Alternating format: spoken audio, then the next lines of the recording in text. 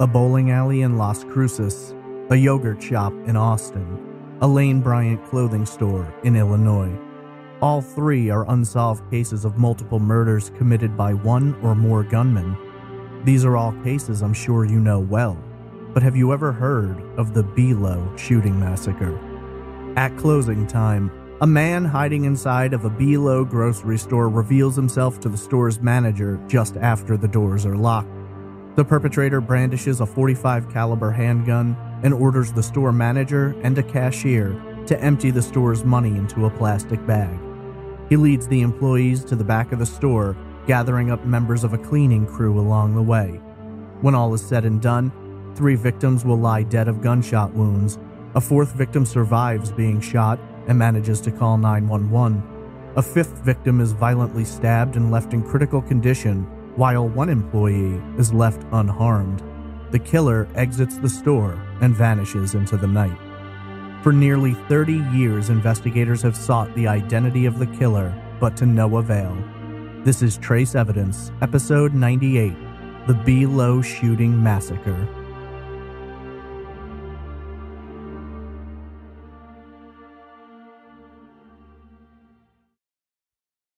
Welcome to Trace Evidence. I'm your host, Stephen Pacheco. Today we'll examine the Below Shooting Massacre. Before getting into the case, just a few notes about the show. Trace Evidence is a weekly true crime podcast focusing on a different unsolved case each week. If you have questions, comments, or case suggestions, email me at traceevidencepod@gmail.com. You can also follow me on Twitter at TraceEvPod, on Instagram at Trace Evidence Podcast, or join the Facebook discussion group simply by searching for Trace Evidence. You can visit the website at trace-evidence.com for full episodes, social media links, merchandise, and more. As a final note, Trace Evidence is a complete one-man operation, so if you'd like to help support the podcast, please visit our Patreon page at patreon.com/traceevidence, where you can gain rewards such as stickers, pins, and other surprises. If Patreon isn't your thing, but you still want to pitch in, there is a PayPal donation button on the website. Today, we examine a horrible crime that, while well publicized in its own state, has received little attention nationally. This is Episode 98, The Below Shooting Massacre.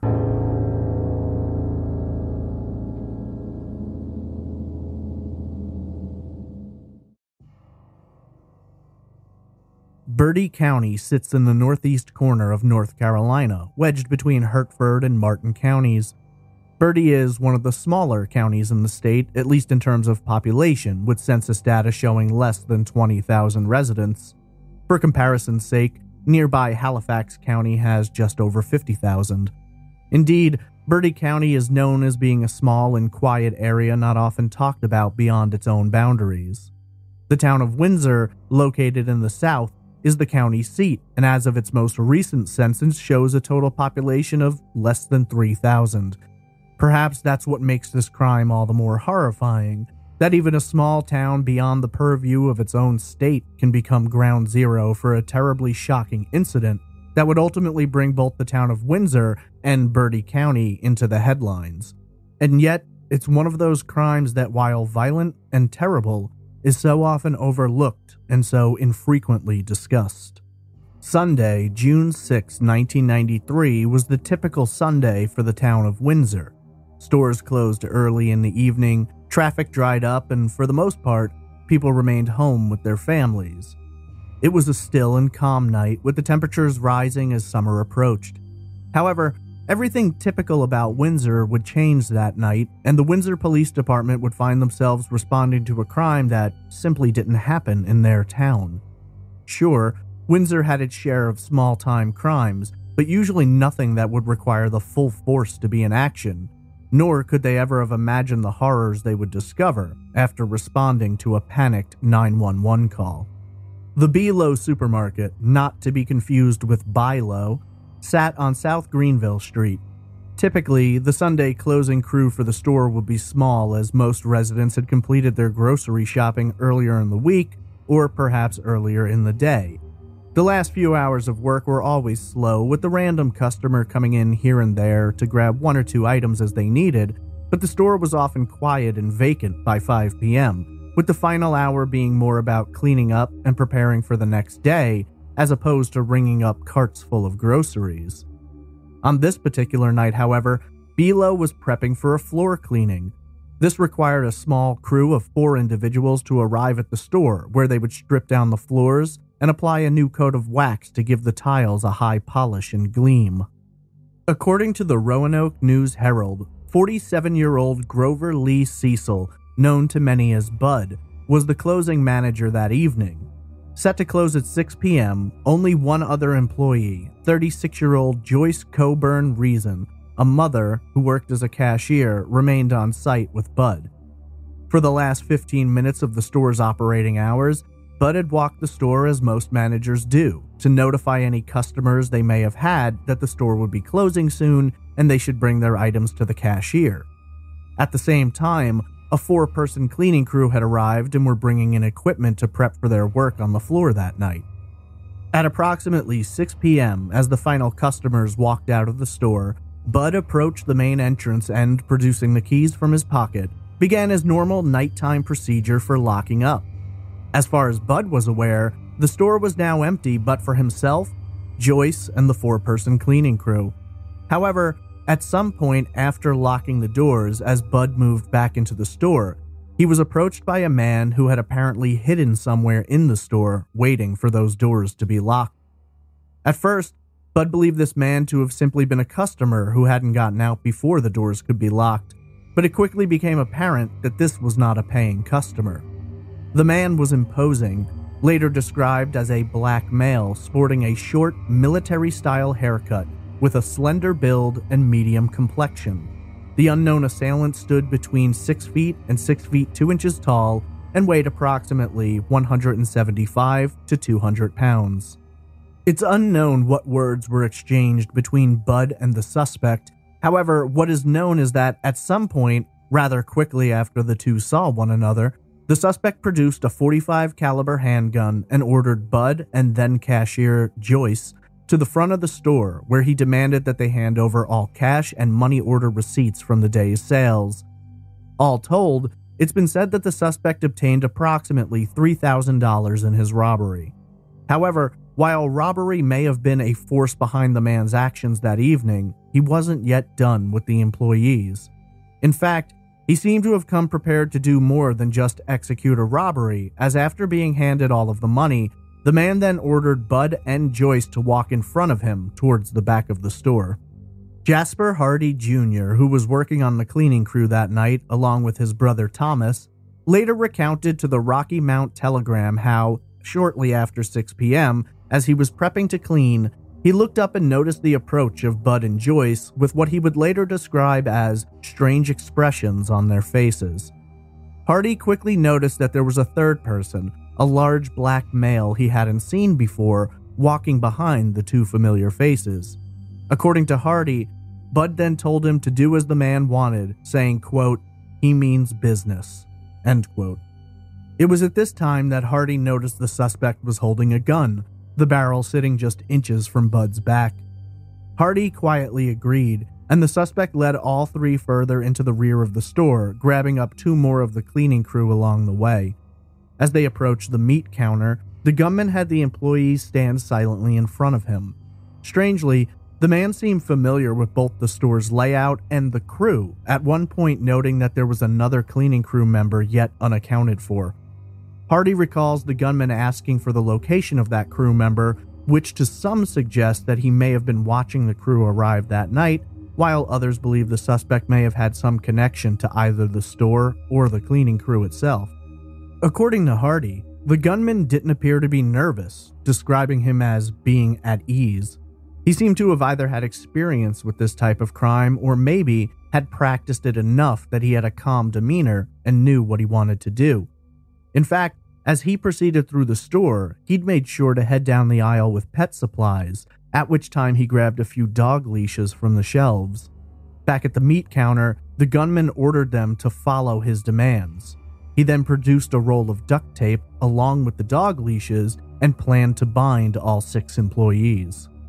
At gunpoint, one employee and then another was ordered to bind each person.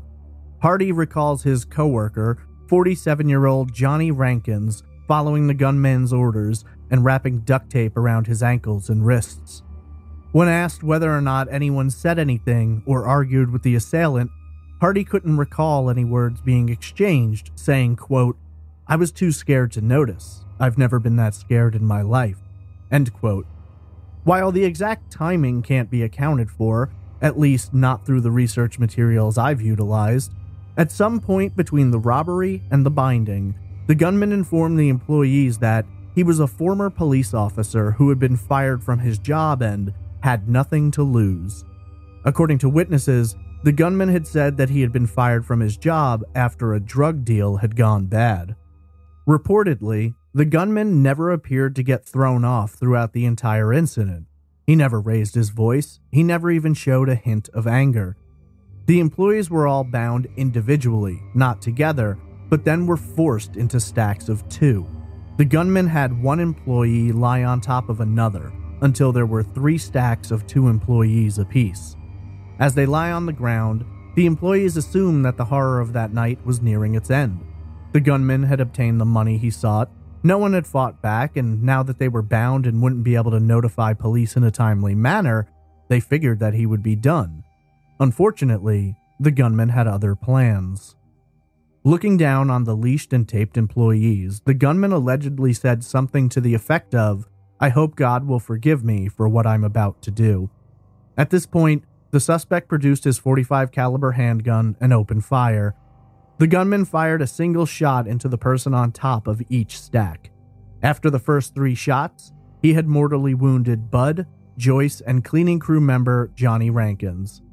Bud and Joyce were both shot in the head, while Johnny Rankins was hit in the back. Another member of the cleaning crew, Sylvester Welch, known to friends as Tony, was injured during the shooting when a bullet penetrated him. Apparently, when the gunman went to fire his 4th shot, his gun either jammed or he was out of bullets. While the blood began pooling around the victims, the gunman seemed frustrated with his weapon, and so he proceeded to break the stacks apart, rolling all 6 victims onto their stomachs in a line before him before he walked out of the room. In the quiet calm that followed the horror, the 6 victims lie on the ground, with 3 bleeding out and a 4th wounded but not critically. As they lie on the floor, only 2 victims at the time remained unharmed, brothers Jasper Hardy Jr. and the 4th cleaning crew member, Thomas Hardy. After what felt like an eternity, the gunman returned to the room, this time brandishing a large butcher knife he had apparently retrieved from elsewhere in the store. By the time he walked back into the room, several of the victims had stopped moving while others were squirming face down in the expanding pool of blood. With the knife in his hand, the assailant approached Thomas Hardy, one of the uninjured victims, and asked him if he was going to tell police who had committed the crime. Thomas said no, but the assailant said he didn't believe him, and he began stabbing him in the back and throat. Official reports state that the suspect stabbed Hardy so violently he broke the knife blade off in his back. Now, with his gun jammed and his knife broken, the assailant turned his attention to the final uninjured victim, Jasper Hardy Jr. It was at this point that Hardy Jr. apparently told the gunman that he didn't get a good look at him and he wouldn't be able to identify him to police, at which time the killer allegedly replied, quote, "I'm going to let you live, big man. You'll be a hero." End quote. After the horrifying attacks, the gunman walked over to the plastic bag he'd made Bud and Joyce fill with money. After picking up the bag, the suspect also took with him the remnants of the knife and the keys to the store before he quietly turned and exited, leaving the store without another word. Lying there in the blood, only cleaning crew member Welch was able to move around enough to try and seek out help. According to a later interview with Welch's wife, he stated that he'd been able to loosen up his bindings due to the blood weakening the adhesive. The others who were still alive were bound too tightly or too injured to be able to do anything. Welch managed over what can only be described as an agonizingly long and painful trek to drag himself, inch by inch, out of the back of the store. Over a period of time that's never been fully documented, Welch clawed and kicked and fought his way to the front of the store, leaving a thick trail of blood behind. When he reached the front of the store, Welch was able to get his hands on the phone, dialing 911. I'm now going to play you a clip from that 911 call and some of the radio chatter from the Windsor Police Department afterwards.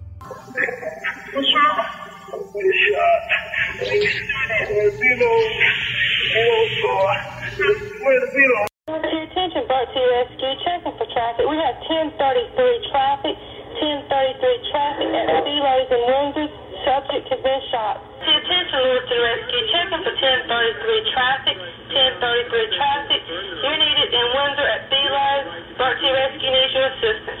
10-4, be advised, East Care's down. They've been trying to send them by ground. 10-4, you probably can go ahead and try Nightingale.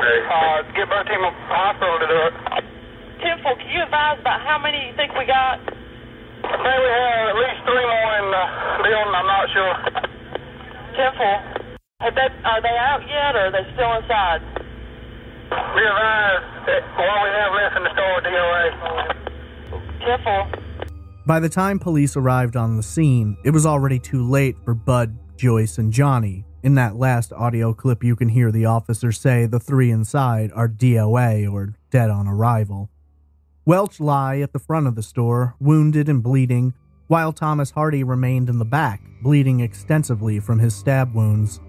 Only Jasper Hardy Jr. lay unharmed, physically, though psychologically the damage had been done. Hardy Jr. could later recall feeling the impact as the man on top of him had been shot. Bertie County Sheriff Wallace Perry would later say of Hardy Jr., quote, "He was lucky. He was on the bottom. He felt the trauma when the man on top of him was shot." End quote. While the nightmare they'd had to endure was over in the moment, it would reverberate for the rest of their lives. Officers from the Windsor Police Department were absolutely horrified by the scene, never imagining something like that could happen in their little town. Bertie County Sheriff John Hawley, who was related to one of the victims, would later tell News 12, quote, "It was very gruesome. Had a blood trail from the back all the way up to the front. Things like that, you never forget. It's the worst thing I've seen in approximately 31 years. It was really bad. Even the guys that I talk with that have retired, it's on their minds, just like it was yesterday." End quote. Indeed, it was a horrifying scene with blood everywhere. While police worked at the scene, emergency medical technicians arrived to rush the victims to a nearby hospital, but it was already too late for some. Ultimately, Bud, Joyce, and Johnny lost their lives. Welch and Thomas Hardy were both taken to Pitt Memorial Hospital in Greenville, where they lingered in critical condition before beginning to recover. Welch would survive the attack, though 12 years later, in 2005, he would lose his life after a battle with cancer. Thomas Hardy, while severely wounded by the stabs, would also survive the attack, and Jasper Hardy Jr. was the only individual who had not been wounded at all. Then Windsor Police Chief Rodney Hoggard, when asked about what he had seen, replied, quote, "I remember the smell of blood. There was blood everywhere." End quote. The crime scene was worked hard by investigators who walked the entire store gathering evidence of blood and bullet shells.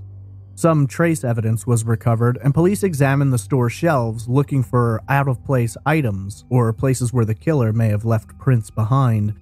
Indeed, fingerprints were recovered and have been processed through law enforcement systems multiple times, though no hits have ever been made. I've also read that DNA was recovered at the scene. Shoe prints were also found in some of the blood, as well as there being bloody shoe prints found throughout the store. One set of those shoe prints was later ruled out, having belonged to an EMS worker, though one set of those prints has never been identified. Police Chief Freddie Bowen would later tell reporters, quote, "It looked like a robbery. At this time, there's just nothing to work with." End quote. While initially police defined the crime as a robbery gone wrong, the idea that this man had brought the duct tape with him and also grabbed the dog leashes led many to wonder if the robbery itself was peripheral to the murders, with the murders themselves being the ultimate goal. Once they obtained the information about the killer claiming to have been a former police officer, An all-points bulletin was issued bearing that information, and within hours, the Windsor Police Department had received lists of recently fired or retired police officers from more than 20 different departments around the country. That number would only grow over time. This information, combined with the assailant's military-style haircut, led many to wonder if they truly were dealing with an ex-cop, or perhaps someone ex-military, or both. Of course, not everyone believed the killer's story. State Bureau of Investigation Special Agent Dwight Ransom would later tell the Roanoke News-Herald, quote, "I don't think either scenario fits this man. It has always puzzled me that he only had one magazine for his pistol. A person trained in the military or as a police officer always carries more than one magazine. That leads me to believe he wasn't military or a police officer. All I do know is he is a cold-blooded killer." End quote. Sheriff Perry had similar thoughts, noting that most police officers use 9mm handguns or, in the past, .357 caliber handguns, not typically .45s. Sheriff Perry would go on to say, quote, "It's an unusual gun for a police officer to be carrying. It leaves a nasty hole." End quote. Regardless of this belief, it was all data that had to be sorted through. Local police began in their own area working to rule out former Windsor police officers and Bertie County Sheriff's deputies. For the first 4 months of the investigation, the case was worked with the idea that the assailant was a former police officer, though as time went on, considering his mention of a drug deal gone bad, it was also considered the gunman may have been involved in the drug trade in Windsor. Sheriff Perry fielded many questions about the possible identity of the killer. Did he have a connection to the town or to the store itself? Though for the most part it was believed that the killer had likely been someone passing through or who knew the area but did not live in it. Sheriff Perry would go on to tell the Asheville Citizen-Times, quote, "He is a dangerous man. I don't feel it was aimed at anybody. He could do it again. This ranks among the worst I've seen in my 25 years in law enforcement." End quote. Outside of those who had been in the store, there were no direct witnesses to the crime. However, when police canvassed the area, they did come upon several witness accounts about a vehicle which had been seen in the proximity of the below parking lot in the moments leading up to and apparently during the murders themselves. Multiple witnesses reported seeing a white car with Maryland license plates speeding out of town, taking U.S. Route 17 north, heading away from the scene of the crime just moments after the murders had taken place. According to many of these witnesses, 2 men were seen in the vehicle, leading authorities to believe that this had been a 2-man job, with the gunman entering the store while the other man remained in the car, keeping the engine running while also acting as a lookout. At the time, Maryland authorities were notified to be on the lookout. It should be noted, Maryland is approximately 250 miles to the north of Windsor. The response from the town was a combination of horror, shock, and fear. It had long been believed that Windsor simply wasn't the kind of town where these things happened, and many residents struggled to confront the possibility that the killer could be someone who had lived amongst them for a time, or maybe still did. In the immediate aftermath, Sheriff Perry told reporters that they had seen an uptick in applications for a concealed carry permit from local residents looking to protect themselves. It became clear very rapidly that Windsor had been shaken by the crime, and sadly, over 26 years later, the haunting incident remains a dark memory that neither residents nor local police would be soon to forget. If there even had been a possibility of forgetting, just 3 months later, the state of North Carolina would receive a horrifying reminder. On Monday, September 20th, 1993, just over 3 months after the murders at the Below grocery store, 2 more murders would happen at a different grocery store. Just over 100 miles to the west, in Raleigh, 2 employees of a local Food Lion grocery chain were shot and killed after closing. Due to the fact that both employees succumbed to their wounds, there was no ability to retrieve any eyewitness accounts. However, it has been reported that both victims had been guided into the rear left of the store, at which time they were shot with a low-caliber weapon. It's believed that the killers were present in the store for more than 30 to 45 minutes, and investigators did specify the likelihood of more than one perpetrator. 27-year-old John Ray and 20-year-old Michael Truelove had apparently been ambushed either at or just after closing time. John Ray's wife, who had arrived to pick him up that night, notified police that something was wrong when he failed to come out, and she found the store locked. When police gained entry, they made the horrifying discovery and, at the time, began considering the possibility that the double murder may have been connected to the June Below murders. When asked about this possibility, Raleigh Police Sergeant M.J. McLam replied, quote, "We're looking at it, but right now, there's not a lot of similarities." End quote. Eventually, through their hard investigative work, authorities managed to track down the two men responsible for the Food Lion shootings.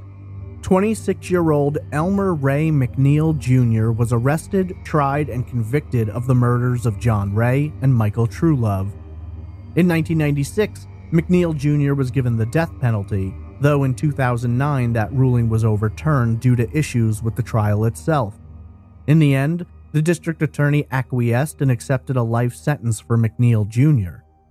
McNeil Jr. had apparently carried out the crime along with his brother, Robert Anthony McNeil, who had worked at the store and planned the crime, while it was McNeil Jr. who had pulled the trigger, shooting both Ray and Truelove execution style. Robert Anthony McNeil was also sentenced to life for his role in the crime. While the Food Lion murders were solved and life sentences were handed out to those responsible, it was quite clear that neither of these men had been responsible for the Below murders, as both were white males, and the prime suspect in the Below massacre was African American. In fact, in the nearly 30 years since the Below massacre took place, the gunman has never been seen again. Authorities have gone to great lengths to try and suss him out, but this has been to no avail.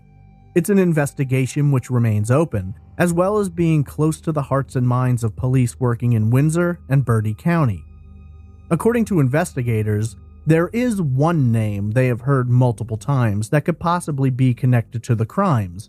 His face, they believe, resembles the first composite sketch that was made, mostly in terms of his hairline, but ultimately, he does not resemble the updated sketch, and he had a solid alibi for his whereabouts during the crime. The name of this individual has never been publicly released, as his status has never been elevated to anything beyond person of interest. He has never been a full-on suspect. In the years since the crime, investigators have come to several conclusions about the killer himself. Firstly, it's believed that the killer had been in that particular store before and had likely cased the location in preparation for the crime. They note that he was aware of the presence of knives in the back employee area, as well as believing that he had entered the store before closing and entered a pre-selected hiding spot which kept him hidden from security mirrors in the store. Beyond this, they do not believe this was the first violent crime committed by the killer. The fact that he stacked the bodies and knew that the .45 caliber shots would likely penetrate, hitting both people, suggests experience with that weapon. Also, it's just generally considered highly unlikely in the minds of law enforcement that a first-time killer would attempt this crime against 6 individuals at once. It's now believed that the murders were his primary motivation, with the robbery being secondary. In dealing with such a horrible crime, you'd imagine there'd be a lot of different theories, but in reality, they all tend to fall under the 2 same categories. The first theory argues that the crime was committed at random, that the killer had chosen this store for reasons unknown, cased it, planned the crime, and executed it with little or no connection to the store, the town of Windsor, or any of the victims. Under this theory, the killer would have fled the area, never returning. The second theory would purport that the killer selected this location not based around the store itself, but perhaps based around someone who was certain to be in the store that night. There are those who believe that this was too brutal and violent to have just been random, and that the killer may have targeted someone in that group. With this theory, there are those who believe that the killer may have lived in Windsor at some point and may possibly still be living in Windsor. Nearly 30 years have passed since that horrible June night, And despite the existence of fingerprints, shoe prints, and even DNA, the suspect has eluded authorities. For the police who worked the case, and those who have since come into it, it's a frustrating and disturbing crime they seek to solve. For the families of the victims, it's a never-ending nightmare, moving on with their lives now absent of their loved ones, taken too soon by the whim of a violent killer. In total, a $30,000 reward remains active today for any information leading to the arrest and conviction of the man responsible for this series of murders. The FBI did get involved at one point in time, lending the assistance of a profiler. According to that profile, it's believed that the killer has likely told someone about this crime in the years since. It was added that they believe the killer had likely told a woman, with Sheriff Perry adding, quote, "She's probably living with him, and she's in danger," end quote. The fact of the matter remains clear. Someone likely knows more about this crime than they've ever shared. Someone out there knows this man and his accomplice. Someone out there may possess information that could help bring justice to those who were victimized by this horrible crime. It's now a race against time, as technology advances to re-examine evidence before the clock runs out, and this brutal killer gets to live out his days without ever having to pay for what he has done. 26 years is long enough, and it's time for him to face justice.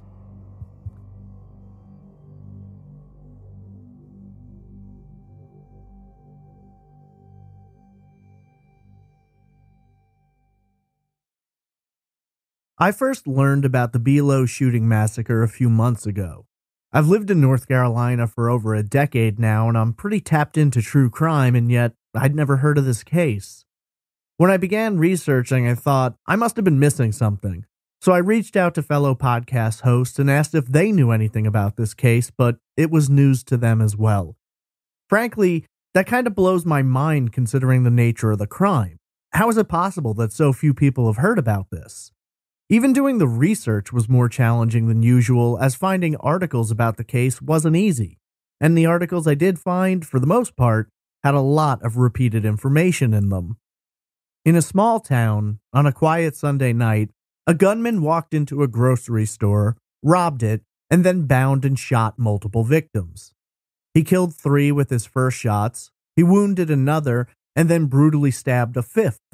Only the 6th person, Jasper Hardy Jr., walked away without a physical injury, though his brother was not as lucky.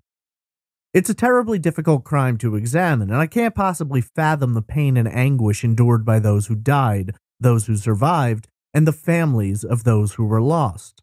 For more than 26 years now, this killer's been able to walk free of the consequences, and we can only hope that will change sooner or later. When it comes down to the 2 theories in this case, it doesn't make a lot of sense for me to examine them independently. They're essentially 2 sides of the same coin, so rather than hitting one theory and then the other, I'm going to look at both theories side by side and address each angle as we progress through them. I mean, let's face it, we're dealing with the same suspect in both theories, the same circumstances of the crimes, and the only differences between the theories 1 and theory 2 has to do with motive and location more than the crime itself. I think motive is as good a place to start as any. For many, it's a debate. Was this a robbery gone wrong? Or was this a planned murder spree with the money being just a bonus on top of the crime itself?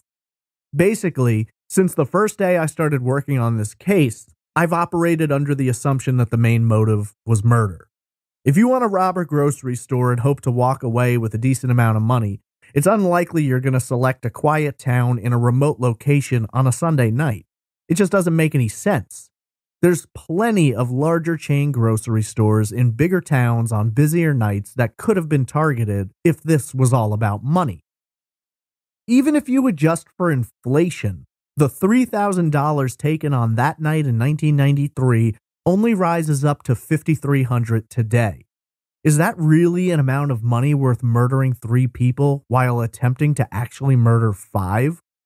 That just seems patently ridiculous to consider it as a motive. But then again, we have to remember, people are killed for far less money than that every day. I've read plenty of cases where someone was murdered for as little as $50, but this case does seem a little different. This wasn't just a guy walking into a grocery store and hoping they'd have a bunch of money lying around.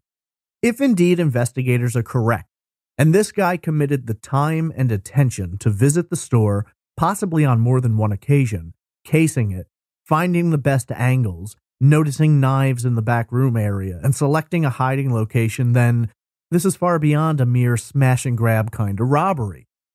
And take a moment to just think about the process. This guy walked the store. He may have interacted with one or two employees on different days. He watched where they went, how they moved, what areas they visited, which ones were visited frequently, and which ones were ignored more often. He noted the location of the dog leashes. He found a hiding spot and took the time to figure out whether or not he could be noticed in that spot during the nighttime closing procedures. He stood in that store. He walked those aisles, knowing full well that in a matter of time, he was going to come back in, climbing to his hiding space, and wait to execute everyone he found working that night. I don't know how often this store had its floors cleaned.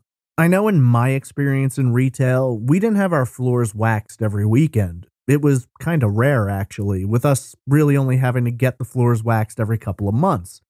Now, obviously, that could be different here, though I do think it's a bit much to imagine a small grocery store would be spending the money to have their floors waxed every weekend. Regardless of the schedule, we know this guy paid attention and kept track of things. He knew how many people were on the cleaning crew that night, so much so that he noticed when there was one person missing while he was gathering everybody at the meat counter.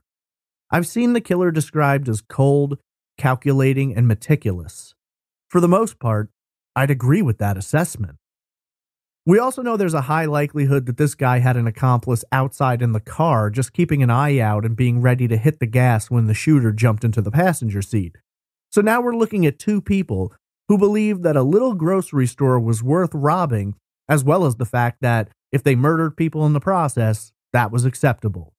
It's hard to know what the relationship may have been between killer and accomplice, but it's difficult to imagine that the accomplice didn't know about the murders ahead of time, and if he didn't, he'd likely have heard the gunshots once it all began. Do you think that murder was the plan all along? I don't see much here to contradict that. If you want to rob a store and you don't want to be identified, wear a mask. The guy had already snuck into the store and found a hiding space. It's not like he couldn't have brought a mask with him to conceal his identity, but he seemed unconcerned about that. In fact, he seemed completely unfazed by the fact that he was having people tied up all the while he knew he was going to be shooting them. It doesn't get much colder than that. Most retail employees are trained to just go along with a robber's actions because it's the easiest way to get out of there and to avoid being victimized. Sadly, in this case, this man seemed to want victims much more than he wanted the money. So assuming murder may have been the primary motivator, you've got to ask, why this particular location? Look, I live in North Carolina, and prior to researching this case, I'd never even heard of the town of Windsor. I doubt there's a ton of people passing through that town on a daily basis, nor do I imagine that a lot of people who aren't locals find themselves shopping at the B-Low grocery store. This seems to suggest that the killer either stumbled upon this store somewhere in his travels and decided it would be a good place to hit, or he knew that store and he knew it was there because he lived in the area or nearby, or he had simply been to that store before. I can see why a lot of people would think the killer had to be a local, or at least at some point may have been a local. It just doesn't seem like the kind of place you'd come across randomly and choose to target, though on the other side of that coin, what's a better place to target than one no one would ever expect you to target? There are some major roads that run through Windsor, namely US 17 and 13, so it's not out of the question that the killer could have driven through at different times and stopped in at the Below, as it was located along a major roadway. Maybe it was as simple as being seen as an easy option. You could swing into the parking lot, commit the crime, and then be screeching wheels out of town before anyone was the wiser. Remember, witnesses did report a white car with Maryland plates speeding up US 17 moments after the crime. But if it was just a matter of a random location, why go through all the prep of casing the store as extensively as it was done? If robbery were the motive, if this were random, You'd imagine the guy would have just walked in with a gun out right at closing, had the manager lock the doors, and then gone ahead with this plan. But there was obviously a lot more going on here. This guy went into that store to plan his crime. He hid in the store knowing full well that this wasn't just a robbery. This man had blood on his mind, he had violence in his heart, and before long he pulled off the terrible crime without even a hint of hesitance. It's not an easy thing to shoot someone. It's definitely not an easy thing to shoot multiple people who are tied up, and it's a different thing entirely to use a knife and stab someone so brutally. It seems clear this wasn't someone who was squeamish in the slightest, nor did the idea of taking life seem to disturb him at all. In fact, it seemed to be exactly what he was hoping to do, and so the question becomes why? Was this just someone who wanted to attack and commit some random murders? Or was this someone who was targeting someone specific in that store, and everyone else just happened to be collateral damage? From everything I've been able to gather, I haven't seen anything to suggest a link between the killer and the victims. There's nothing in their backgrounds which would connect them. There weren't a bunch of people coming forward to say that any of these people had major issues with anyone, or that anyone was out to get them. Sure, there could be something that was missed, but again, you're not talking about a major city crime area here. You're talking about a small town. These are people with strong ties to the community. Surely, if someone had been targeted for something, or they thought they were in some kind of danger, someone would have known. But maybe not. Maybe something was missed. After the crimes, the one man who was not injured, Jasper Hardy Jr., was questioned pretty fiercely by investigators. They found it difficult to believe that the killer was so ruthless and brutal with everyone, but decided to let this guy live. And when you really look at it, it doesn't make a lot of sense. He specifically asked Thomas Hardy if he was going to identify him to police, and then stabbed him even after he said he wouldn't.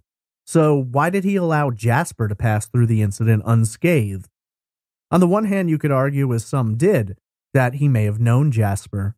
On the other, this may have just been one of those instances in which a psychopath wielding a gun and a knife took pleasure out of being able to control who lived and who died, and that allowing Jasper to live was just another power play to feed his ego.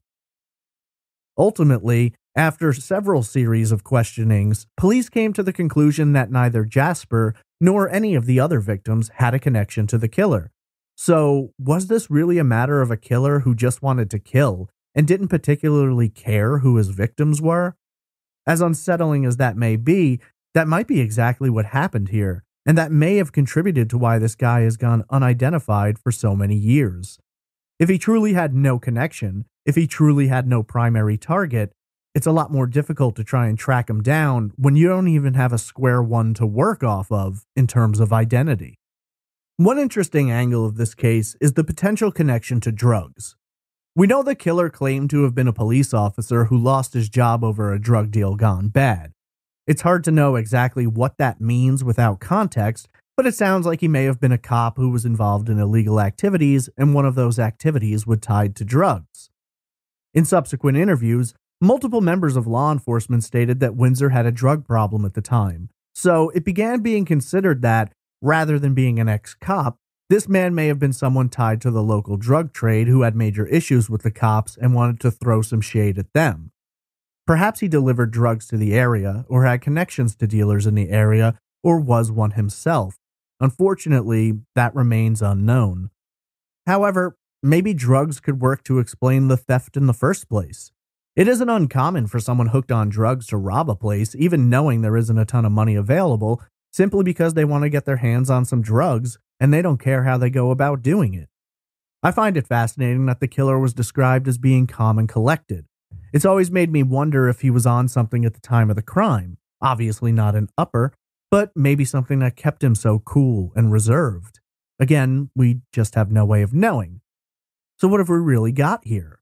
A cold-blooded killer walks into a grocery store knowing he's going to kill. He takes $3,000 and then murders 3 people, severely injuring 2 others and leaving the 6th untouched. It doesn't make a lot of sense, and trying to get to the bottom of what happened here is almost impossible. I can't begin to imagine the frustration that investigators must live with trying to figure out who could have done such a horrible thing in their quiet little town. I can't begin to imagine how hard it must be for those who survived and the families of those who didn't to not know who did this or why their loved ones were taken from them.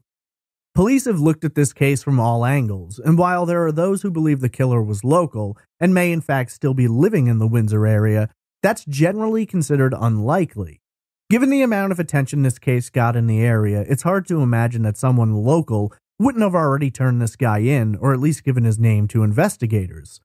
There was that one person of interest who was supposedly named by multiple people as a possibility.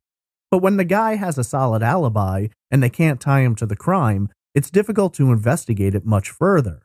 Also, we know law enforcement's in possession of fingerprints and possibly even DNA, though the nature of that DNA evidence I can't be sure of, so you'd think they'd have compared this to this potential suspect. As anonymously as this guy strode into the Below store, he seems to have just as quickly vanished back into that anonymity. Really, the last angle of the theories to look at is whether or not this was an ex-cop or ex-military.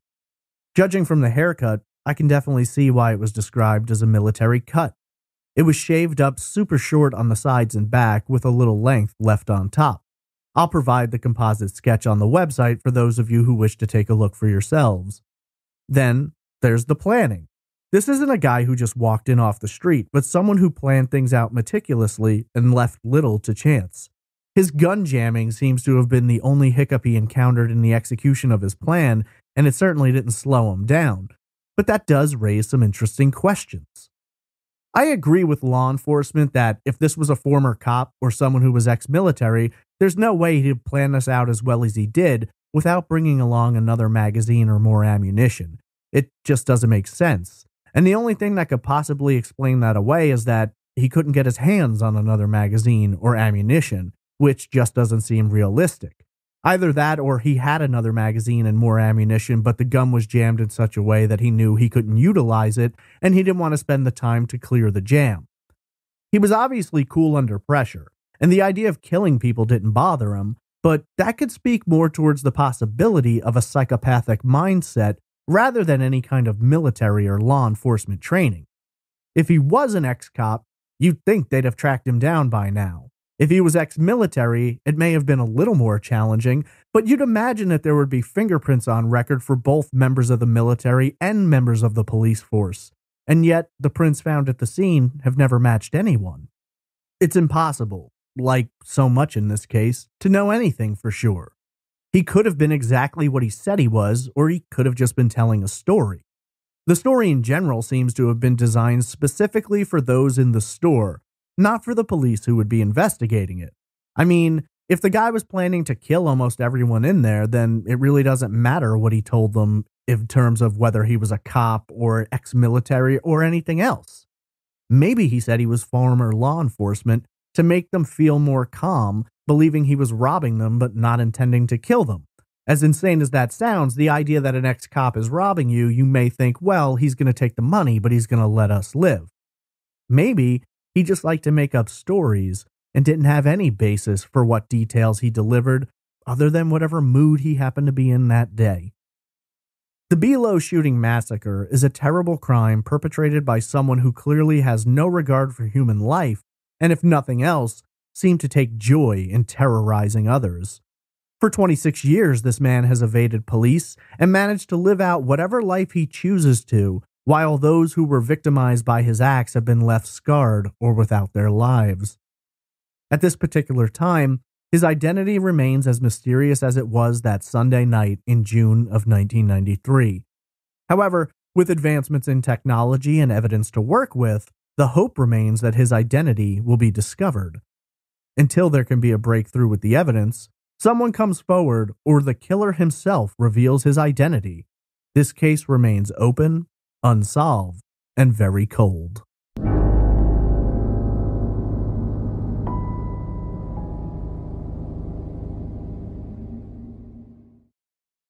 If you're looking for more information about the Below shooting massacre, there are some news articles and websites that discuss this case. All sources for this episode will, as always, be available on the website at trace-evidence.com. If you have any information about the Below shooting massacre, please contact the Windsor Police Department at area code 252-794-3111 or the North Carolina State Bureau of Investigation at 1-800-334-3000.